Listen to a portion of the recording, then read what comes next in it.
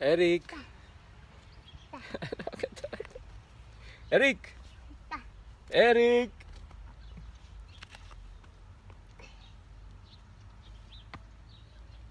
Erick. Erick.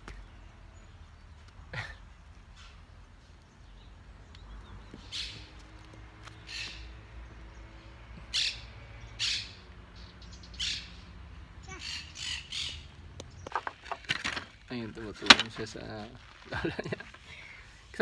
¿Qué está haciendo Erick? Está limpiando. ¿Este qué me como, mamá? Está dando barniz a la teca. Sí, que cuidado, vamos a poner en la boca. No. Good morning, buenos días. And welcome back to the Barcelona Live, the Sherwin and Erick.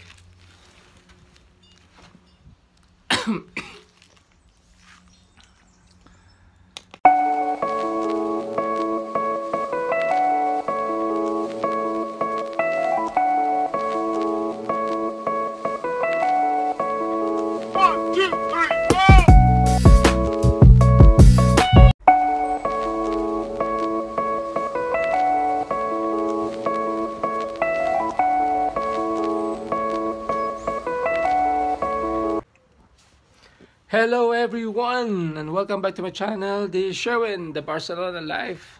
So today wala naman masyadong importanteng lugar na pupuntahan kasi medyo paano ba? Maulap ang panahon. So parang uulan. So yun. Kaya nandito lang tayo sa bahay. I'll be showing you a few videos kahapon ng birthday ni Erick. So yun lang. At saka gusto ko sana magpasalamat sa mga lahat na nag-respond kahapon anong isang araw na post ko dun sa video na last video ko na upload. Dun sa purpose ng YouTube channel ko. So maraming salamat sa nag-subscribe, nag-watch ng videos kasi nag-increase siya. So more than hundreds yung nag-views. So maraming salamat sa mga kasama ko dyan, sa mga taong nanonood na ngayon. Please subscribe to my channel. Don't forget to hit the notification bell, tapos yung like, okay, and comment down below para mapasalamatan ko kayo. Once again, maraming salamat sa mga nag-respond kahapon. At saka mutan lagi na sabihin na i-shout out dito si Rex Rebadio.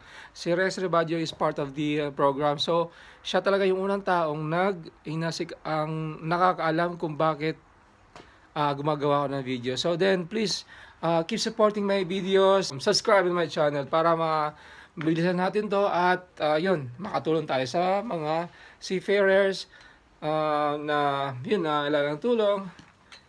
Once again, maraming salamat sa lahat ng mga sumuporta at nanood ng video ko.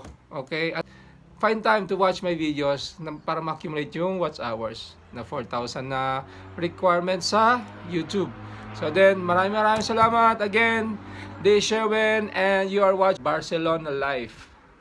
Gracias.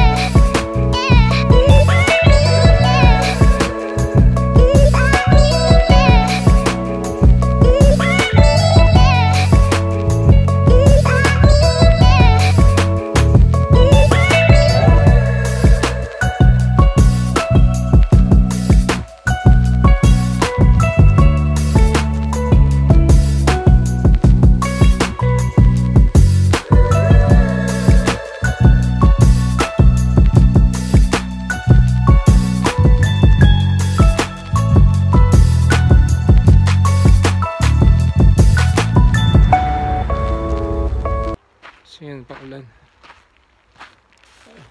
Bakit ng panahon dito. Yan. Share ko lang yung ano, nasa paligid. Yan.